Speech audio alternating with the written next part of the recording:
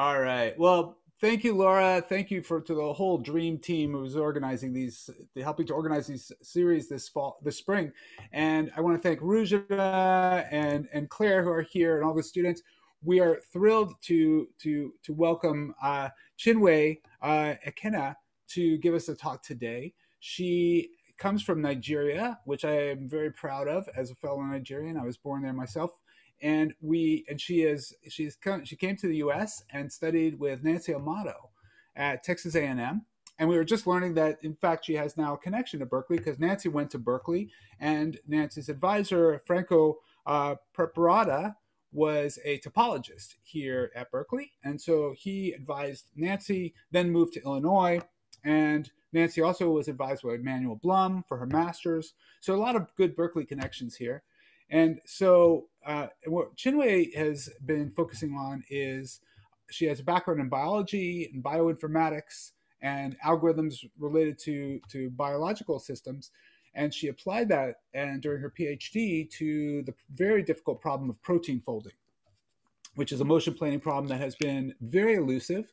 In fact, it's very relevant this year with the COVID-19. There was a very important challenge to understand the structure of the COVID-19 virus. So she has done work on also applying motion planning to other problems such as UAVs and other systems, all thinking about this in the context of what are the fundamental mathematical framework that underlies motion planning. So with that, I want to turn the floor over to Chinwe, and welcome to Berkeley. Thank you. So let me share my screen and then we'll start.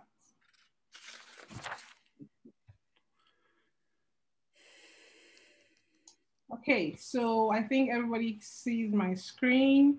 I have too many screens, so I want to be sure I'm showing the right screen.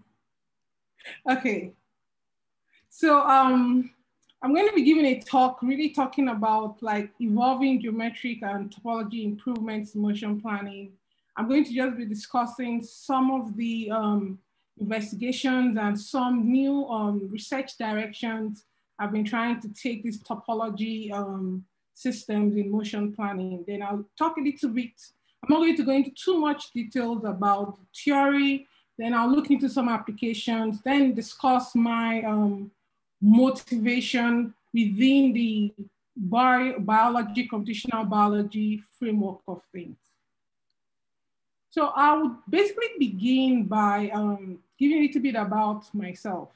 So I'm Nigerian. I did my BSc and MSc in Covenant University. And the interesting thing about my journey is I started off really as a bioinformatician. I was really looking at this disease, malaria. And so my task for my MSc was basically to come up with a model for predicting 3D structures of proteins.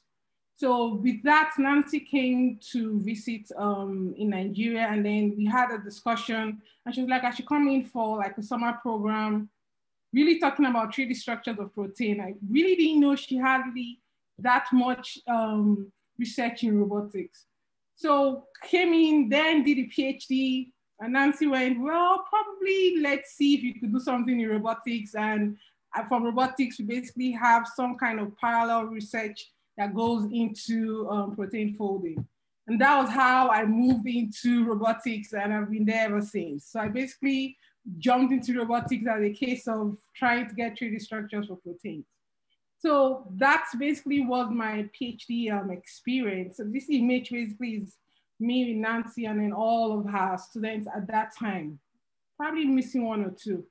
And then from there, I joined Albany in New York, otherwise known as SUNY.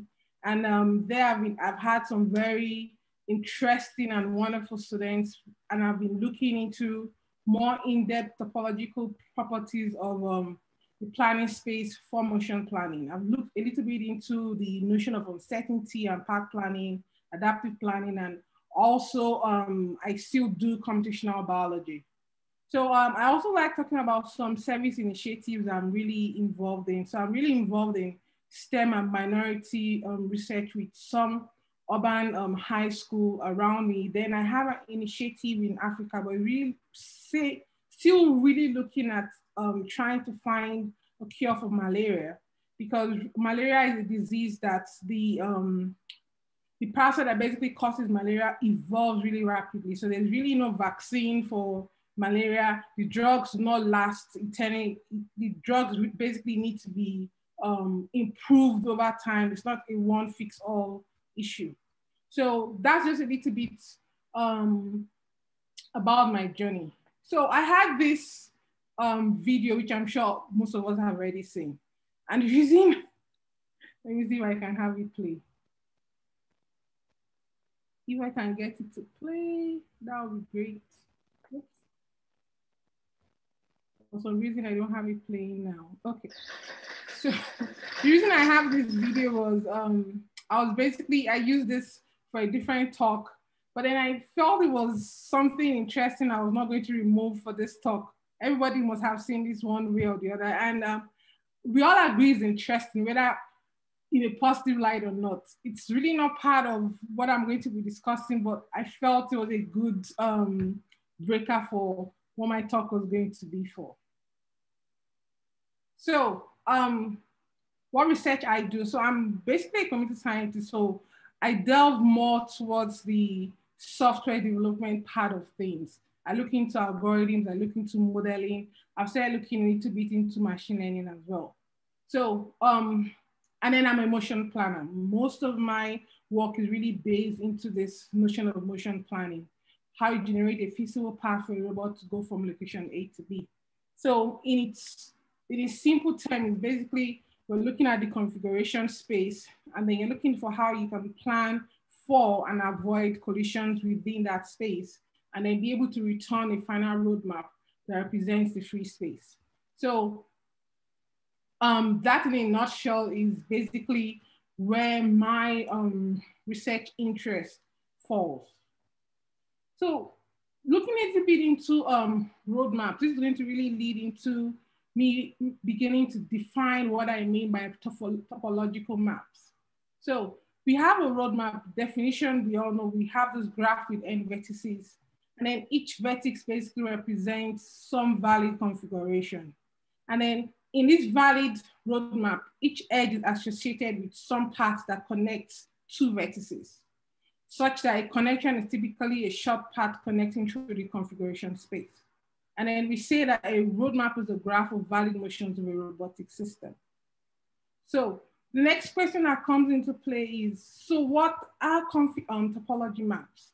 So in trying to define, there's really no hard and fast definition of topological maps, but in trying to have some good definition for topological maps, I kept coming across a lot of work by Harry Chosed. He's done like tremendous work in topology. And so that was where I got some definitions. I now started working with towards trying to see, make some contributions in those different sectors. So one definition I found interesting, it says that for each homotopy class in a free space, there's a corresponding homotopy class in our roadmap. So what that means basically that if there's a loop in a free space, then there should be a loop represented in my roadmap. So some properties basically to consider is how we can provide a qualitative description of our paths, how we can also segment and catalog the free space, then be able to perform some region identification and the composition of the space, and be able to also return diverse set of paths. To be able to return diverse set of paths, it becomes obvious if you now begin to think about route planning for like your self-driving cars and UAV route planning for different locations if you're having occlusions or weather. So returning diverse sets of paths is also very important. Then one definition says that a bad topological map would be if you find yourself returning redundant homotopy classes in that map. So basically you have maps that basically could deform to itself. So you're basically just returning the same thing and basically don't need to have so much information. That's a bad topological map. So talking about topology would lead us definitely to begin to look at this notion of the medial axis and the generalized Voronoi diagram. So what are basically some high-level definitions of our medial axis. So we're looking at the closure of a set of points closest to any obstacle with equidistant properties. And then it's able to capture the features of the free space. So you have this deformation retraction onto the free space. So those are notions we begin to think about when we're talking about the GVD and the medial axis. And then we begin to also think about this Delaunay complex, which is basically used to decompose the space into cells. But then we know there are some limitations. There's always that limitations of it being able to work in this 3D Euclidean space. And then in some cases, you find that your medial axis might not be connected. That's when you look at the roadmap. So what I now really start looking at is, what I was really interested in is how can I say I can build a topological map that would be pretty quick to build and also work in high dimension. That's a tall order. And that led me really to begin to look at this notion of topological data analysis methods that actually exist, and trying to see if there are theorems or proofs that says that we could actually use some of these existing methods, which we've not tried so far, basically to test on our configuration space to be able to generate some roadmap. So that brought me to the notion of simplices, where I'm now saying, okay, a C-space could consist of topological features that can be defined via different mathematical concepts. So I'm looking at simplices where I'm saying my 0 simplices would represent nodes in the environment. 1 simplices will be edges, 2 simplices will be planes as we move on. And then it's also stated that these features could help us support continuity, connectivity, and convergence in the space. So there are various TDA methods, which includes the VR complex, Vittori Rips complex. Otherwise, I think along the line, we'll be calling them Rips complex, the Czech complex, the Alpha complex, and many more. So if you're familiar with some of these complexes, we know that they are very notorious in the sense that they could be very expensive to compute. But then they do help us extract the topological features of the C-space. So I now really start looking at this Rips complex, because in the next slide, I'll basically really talk about, there was basically a paper that I read which says, if I can show that the Rips complex is equivalent to the Czech complex, that representation also gives me a topological representation of my space. So Czech complex basically now uses this notion of your abstract simplical complexes, where we now know, we're now defining everything almost in an abstract sense that we do not really need to start looking at how we embed it into the space. We can go into the different dimensions. And then with this one, we're now looking at a case where we're saying the K simplices corresponds to a subset of K plus 1 points, which we can actually enclose in a ball radius of T. Or in this case, we look at alpha. So here I now have a Czech complex where I have it basically enclosed in some balls, and I'm able to produce some complex within it.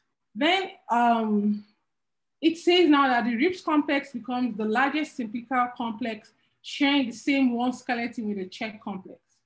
And then this can actually become easier to compute when we consider several properties.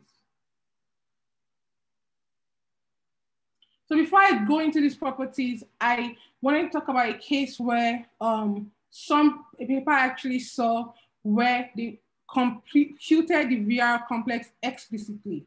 And then the whole aim was basically to see if they could capture the topology and also build some parts on a 2D space. So that was what the aim of that particular work was. So if you really look at, for some reason I don't have my mouse, but then if you basically look at my third image, now you begin to see that if we say want to actually produce our VR complex, it's going to really explode as the space basically increases. So that's one of the issues with explicitly defining your VR complex. But then I read this paper which says the Victoria-Gibbs complex also provides topological correct reconstructions of sampled parts. And then what this paper was basically saying is there could be ways you could basically build your Gibbs complex, almost like what they call a witness complex. And if you satisfy certain conditions, that complex will be equivalent to your check complex. And your check complex is known to basically capture the topology of the space, even though it's known that your VR complex does not. But they're saying that under certain conditions, you can actually have your check complex and your VR complex equivalent. So that was the idea I was basically running with. So to be able to do that, in a high level description of what we were able to do or take away from this paper was, we're like, the first thing you need to do is we need to build a dense map. So this dense map in our case was a case, if you think about we motion planners or configuration space, we kept on training samples into the space. But then it could also be a situation where you have a point cloud or you could have some sensor information. So I'm building a dense map until some sampling conditions are actually met. Then I perform a collapse. So if you're thinking about collapse, you now begin to think about things like your maximal click, which in itself is also expensive. But they also talked about what you call the notion of your extended collapse, which is basically what we looked into implementing. Then the resulting map would capture the topology of the free space. And then from there, we now generate a path for our robot. So what are some of these conditions? What we got here is a Gibbs complex graph that is homotopically equivalent to an n offset of the sampling space X. So we now start looking at these three constants, epsilon, alpha, and beta. And then the notion is that they are non-negative real numbers such that alpha is less than or equal to b. These are basically conditions we got from that particular paper. And then the n offset is equal to 2 alpha minus some value n beta minus 2e greater than 0. So what this really means is we're saying that P is basically the sample finished set of points we're going to now produce in our environment. And then the Haddock distance to a compact subset is epsilon or less. So what we're really looking at is we kept building our dense map until we satisfied that property of epsilon. Then once we're able to do that, and then we do a collapse, our resulting map will become homotopy equivalent to the n offset of X, which is also equivalent to our Cheb complex, which eventually gives us this topological representation. So, in a simple form, this is basically what we're trying to do. So we're looking at a case where the number of nodes, where we're looking at our number of nodes having this relationship of square root of 2 over n all over n plus 1.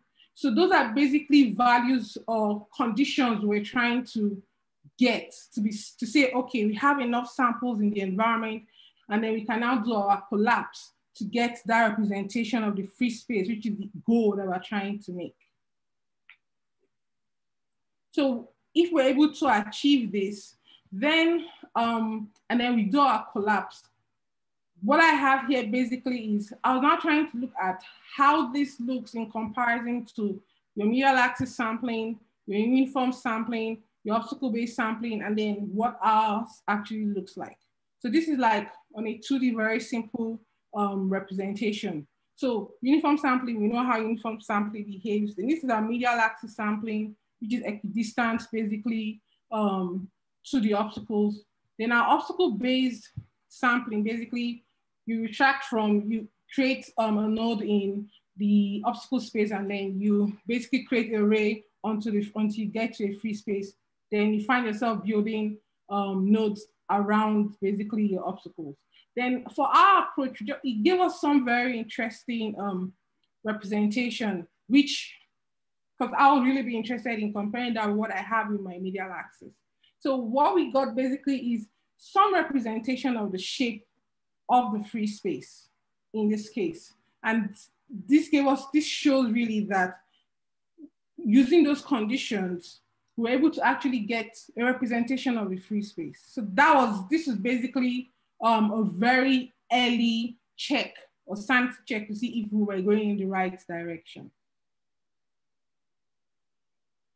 So what happened after that now is an extension. When I started thinking of, now I can say I have representation of the free space and it goes beyond just your 2D, 3D dimensions. Can I get some interesting things out of this free space information I now have? So that led me really looking into this notion of critical points, because I'm now trying to see if there are ways I can get landmarks in the environment. So that's where the whole notion of critical points now came in.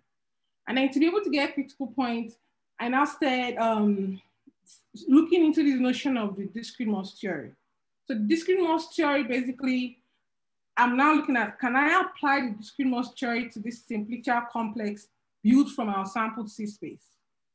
And then the algorithm I built basically leverages advantages provided by our discrete Morse theory, looking at some density-based functions to detect the critical spot points on the boundaries of the obstacles.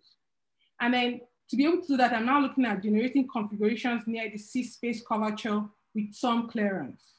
We'll look into that a little bit probably in the next slide. So the discrete Morse theory, basically, just to give you a brief about discrete Morse theory, it shows the relationship between some real valued function over the simplicial complex, which is in this case our Rips complex. And then this function basically describes the connectedness of the complex from the point where the function's gradient vanishes, which is also called a critical point. So you could start thinking about it from the notion of your minima, your maxima, or your saddle points. So how we define our discrete Morse theory is we're looking at, let F be a discrete Morse function when restricted to vertices on our Rips complex. So it becomes dependent on both the product of both the distance and the density functions for point X in our C space. So what exactly were we trying to do with this discrete Morse theory and the critical point? So the Rips complex, the map actually affords us the ability to retrieve more interesting properties of the C space. So the theorem we're looking at for F is, as I said, is based on the distance and also the density.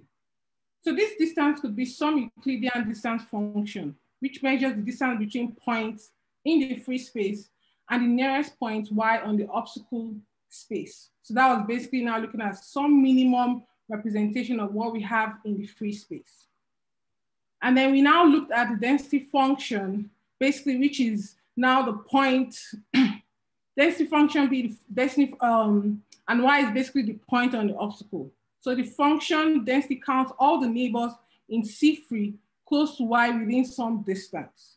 So with that information, we were now able basically to now capture the critical points from our Rips complex. And then the critical points are incident on the obstacle space. Then the next thing we just did is basically to retract it basically to the convex hull and onto the free space. So that's if we want to use those critical points as things like your landmarks or your waypoints. So now that we've been able to get the critical point, I now really started looking at its critical points would give me some information about certain regions in the space, because if I have my critical points at different obstacles in the space, this was just something I was thinking aloud and really interacting with a mathematician in my university. And we're like, if we have this critical point, it would actually, because now I have a Rips complex that gives me some topological representation of my free space. So if I have these critical points incident on the different obstacles in my environment, it should be able to give me some region, almost like some implicit region decomposition of my space. Because each critical point would represent different sections of my obstacle and then give me different region representations on the space. So with that information, I was like, we could actually use the information about the critical points to be able to generate or return diverse paths. So that led us basically to this algorithm where the first thing we're doing is we have this dense graph, which is the first thing we do to get our Rips complex. And then we're basically trying to solve a query from start to goal. And I'm trying to get some n distinct paths from that start to goal. So the first thing I do is I construct my complex, as I said, then I do my collapse. Then I identify my critical point. So after identifying my critical point, for every, what we did at that point is for every path we generated, we're able to identify the critical point that basically incident on those paths. So in that way, we're able to, we use the critical point basically almost as a numeric systems for path. So every path that is incident on this critical point, right now we haven't proven it yet, but we say all of these paths basically belong to the same class. So if we have like 10 critical points, every path that returns and says it passed through critical points 1, 3, and 5, all of them are basically grouped into one class. So that's basically on a high level what we were able to achieve. So I now started running some experiments.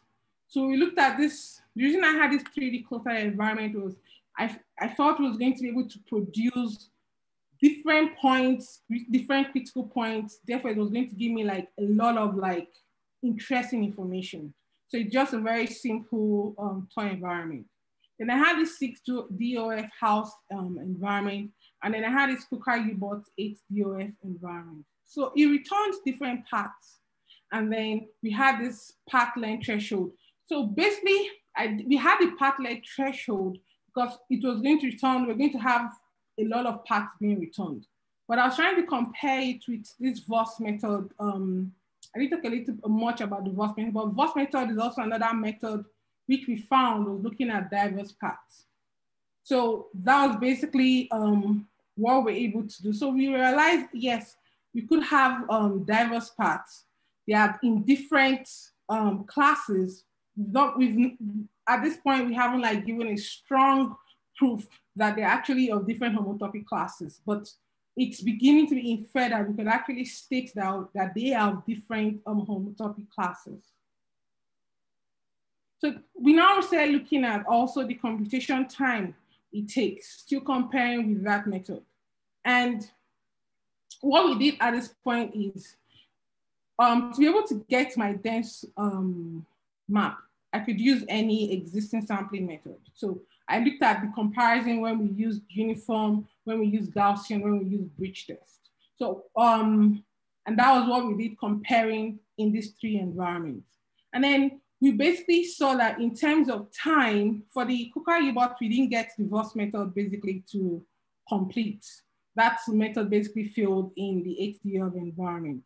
But then in the 3D and in the house environment, we could see basically that we had some very good comparison of time, and then which shows, okay, the time overhead of using our method is not so bad. Then we had this average path length, which showed also some very interesting results. So we could produce paths of that. Basically, we have paths where the average length is actually less than the compared method we're trying to do. So we basically just, all of these are basically just results to see if we're going in the right direction. So some of the outcomes of what we're trying to look at. So I have this image basically as an example of what my critical points could look like, and basically what the different paths we could generate in this very simple environment could also look like, in a bid to see what the different path classes could be. So for like the first example here, it's going to return to me both the paths, both the path length and all of the critical points that are incident on it. So in that direction, we could have multiple paths, but then all of those paths, basically, if they are returning the same critical point, it would be like all of these paths belong to the same class. And then for the Kuka-U-Bot, I just had this very interesting result I just wanted to show, where we're able to produce 4 different paths. So these 4 different paths basically becomes clear to us that in some cases, you could see that we have basically 2 classes where we have the purple and the green, and we also have the red and the blue paths. So these are just basically some interesting notions of the direction we're trying to go. So some outcomes that I'm really looking at is being able to use these critical points as waypoints of features in our configuration space, and also being able to produce diverse set of paths. Then eventually would help us classify priority regions. Then also really looking at a case of reducing replanning due to moving obstacles. So I now start, I say really looking at this dynamic obstacle, because if I'm able to prove that I have these different paths, then if I'm having dynamic obstacles where a path becomes invalid, I have both my critical point, which explains to me the features of the free space, and alternative paths that we could actually use. So those are the notions that I'm basically beginning to look at. So with that makes me want to like, how do I really define what a topology rich map is? So I'm saying, we say a planning method is topology rich if it captures the connectivity of the sampled space, captures the shape of the obstacles, which includes the existence of holes, captures the shape of the free space, and then provides a bound on the number of samples needed to ensure path generation. So being able to ensure this bound on the number of samples brings us back to those conditions that I was talking about. So extending this current work, I'm beginning to see that this work could actually lead to me being able to show that I could actually produce some optimal path planning. So that's the direction this work is beginning to go into. And then some incremental,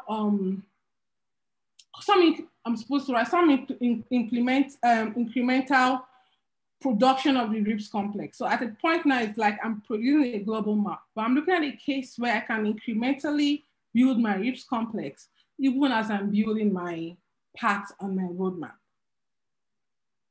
And then bound on the samples needed in a given environment.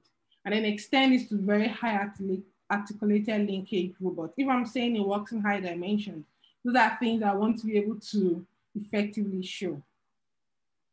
So that basically, in a way, concludes what I was talking about in terms of the topology. I'm now trying to, just in a brief few minutes, now really talk about 1 or 2 places I'm beginning to see myself apply this. So I was looking at this adaptive speed collision for dynamic environment. So this is a case where I can use the information like my waypoint to basically see if I can have some, because now I have features of the space. And that's one of the things we talk about when we think about your SLAM. So I have features of the space. So I'm now saying, okay, can I do this offline training where I get this topological rich map? Then I now say, okay, next time I'm actually now start playing around is, can we use like a Poisson parameter to basically say, within discrete events, can I basically get information about the collision that occurs at this particular location and at this particular time? So to be able to do that, we simply just train Poisson process, both in terms of what happens during collision and the time that happens. So we apply this on this very interesting it's called a crazy fly environment. And the aim was basically to see if I could get a desired trajectory when I'm having moving obstacles in the environment. So that's basically what this looks like. I have a stack like a mobile robot or a UAV, and then with obstacles constantly moving in the environment, can I get to my goal position? While I'm thinking of things like speed adjustments and also changing directions. So what I have here is basically some simulation of what we're trying to achieve. The ones in orange basically are the constantly moving obstacles. And then I have a trajectory Then I have my robot basically trying to go through that trajectory. And it's going to be reducing its speed when it encounters or when there's basically a robot incident on it. So this is the result of we using our feature map and also our Poisson process, which we've trained offline.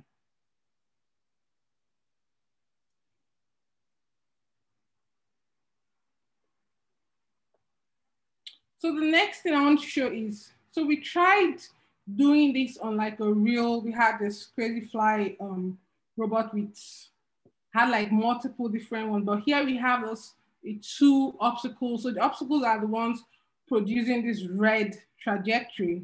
And then my host is basically the one in the yellow trajectory. So this gives you an idea of what we're basically trying to achieve. So the interesting thing about this is initially what we're aiming is we're going to have, this particular test was very interesting. We're going to have our two obstacle drones basically just form an 8 on both sides. But then it basically, one of the drone was basically going out of, but then my host drone was still able to like reduce speed and change direction as need be. So that's basically gave us some very interesting notion as to how well our method is performing and adapting. So we had success in collision avoidance. We're able to do some kind of automated speed reduction, and we're able to also get to the node. And then those are basically the what we have for our crazy fly drone. So that really is what we've been able to achieve and what I was planning to present. So in a nutshell, basically really on the robotic side of things is I'm really interested in cluttered and dynamic environments.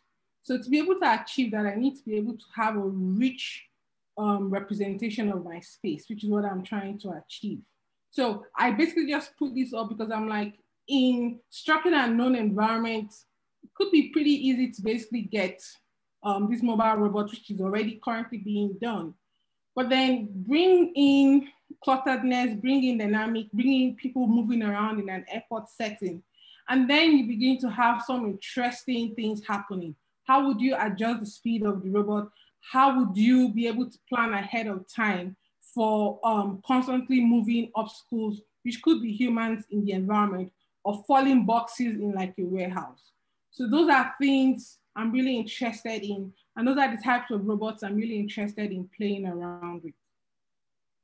So that somewhat concludes my talk in terms of robotics.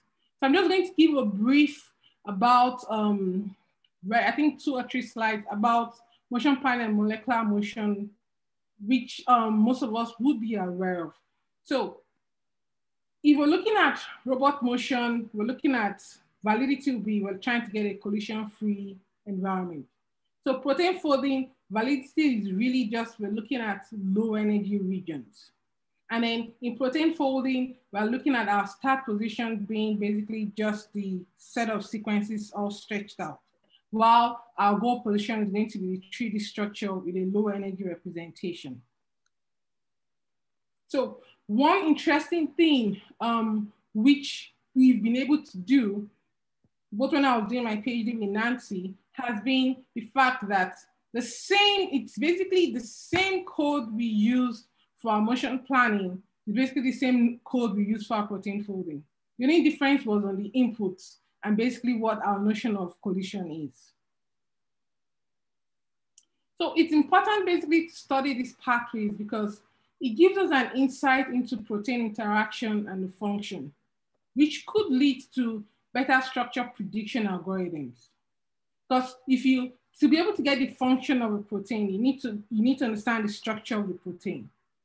And then computational approaches, and then it also helps us with diseases such as Alzheimer's and mad cow disease, because these diseases have been known to be caused by misfolded proteins. So if we're able to understand the folding process, or if we're able to compute the folding process, basically helps biologists in terms of them being able to achieve and understand the disease to get drugs that are necessary for these diseases. So the computational approaches are important because it's hard to study this folding process experimentally.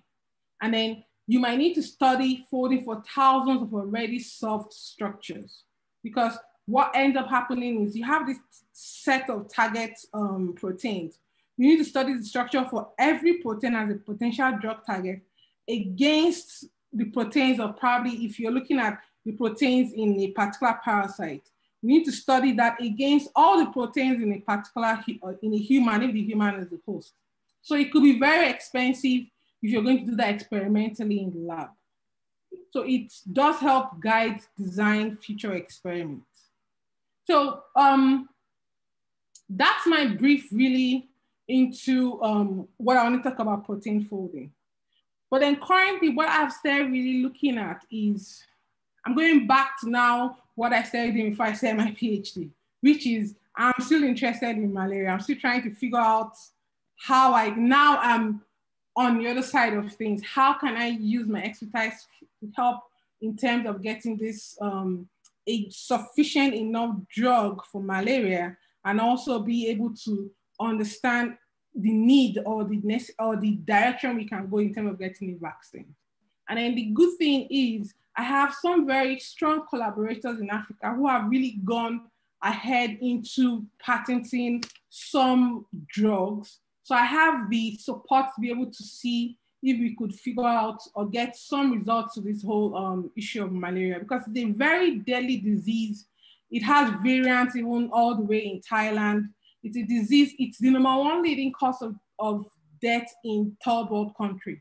So in as much as it's not a disease that is very rampant in this part of the world, it's still something that is really an epidemic in continents like Africa. So I'm basically interested in looking at the parasite, basically is known as Plasmodium. It has what we call like a blood stage. So I'm interested in how the genes in this Plasmodium is actually expressed. The reason I'm interested in that is if I can understand how the genes are expressed, it gives me an understanding of what proteins we should concentrate on, then eventually what I need to basically do my folding implementation on. So that's basically where I'm heading to, being able to use what I have in terms of being able to aid for this malaria. So it's expressed, I'm looking at the enzymes, I'm looking at proteins. Then I did this expression where I used an RNN model. And the interesting thing was I used the RNN model on the time series and got very good predictions, which currently is actually very handy in what they're currently doing in Africa. So with these predictions, I'm now looking at things like how we build a network of the interactions of the proteins, identify unknown 3D structures, which I'm not talking about this in this talk, but I can actually use my TDA approach to actually identify the 3D structures and some features of the protein. Then perform some protein folding analysis, which brings me back to my expertise and what I'm able to do. And then eventually actually make some contribution towards the ongoing research on malaria. So I think with that, I think I'm going to end my talk here and then hopefully take some questions. Thank you. Thank you, Chinwe. That was a beautiful talk. Very beautiful. Yes, thank you, Chinwe. Actually, if you could unshare your screen, then we can maybe ask you a few. I do have a few questions on. It's a little bit of a step back, which is, I mean, thinking about one of the things that's been so much in the news recently was AlphaFold and the progress that they claim around. I mean, some of the reports were that AlphaFold had solved this problem, and the people I talked to who work in this area, like you, pretty much had said no, that's not. It would solve some subclass. I'm just curious what your perspective is on AlphaFold and its potential.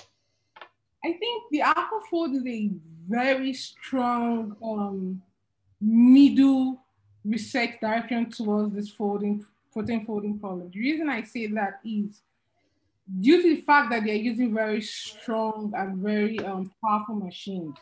They're able to fold proteins of higher dimensions than what we've been doing in our normal research. But then there's still some very important proteins we've not been able to solve. Like there are proteins that are complexes where you have 3, 4 different proteins all cluttered together. They've not been able to solve that. And that's very important. Or very tiny proteins where it's very difficult to really fold them. Those are things they've not really been able to achieve. But they've been able to achieve like the broad spectrum of high dimensions, give me a protein, and with enough computational power, I'll be able to get something. But they're still very interesting proteins, like even ligands, that they've not been able to really do. That's really my view on that. Okay. Okay. So they've sort of picked a niche that they were able to work well in, but that doesn't mean they've solved the whole problem. There's many other aspects of this, just like in motion planning, right? I mean, you have something very analogous. You have systems that work very well for certain subclasses of problems, but they don't solve other classes of problems. Yes. Okay. Okay, that's helpful because I think there's been a little misrepresentation, or at least the hype in the news. Not sure it's their fault, but it just is it's the way the news cycle runs. Okay, other questions from others?